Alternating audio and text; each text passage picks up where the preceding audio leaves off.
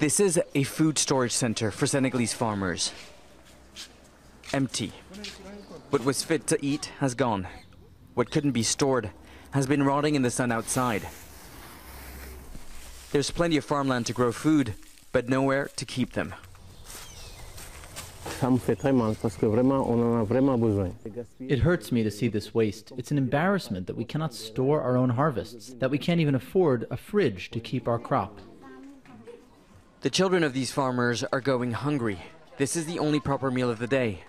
A few beans and some rice. Their mother Kumba Debi adds an extra portion of onions. When you don't have meat or fish or any vegetables to give them, the onions make them feel like they're eating more than they actually are, and it slows the hunger down.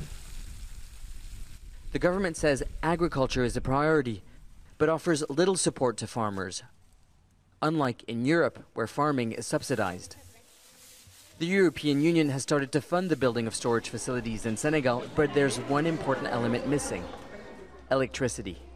The majority of communities are not on the grid. That's not a problem for European farmers who send in freshly stored veg when the Senegalese run out. This is where Kumba Debi comes to shop. The oranges over there are from Spain, and the carrots here are from France. The onions she uses to feed her children, so essential to Senegalese cuisine. Look at the label. Holland. European farmers are making a profit from Senegal's inability to store its own produce.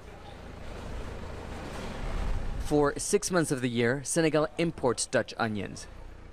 $50 million worth. It's good business for Dutch farmers. Senegalese traders also see a benefit and sell the produce on to West African markets. The imported variety is better because it's more resistant. It keeps for longer. They aren't the same quality. The imported onions are more solid and people prefer them. Farmers here continue to struggle.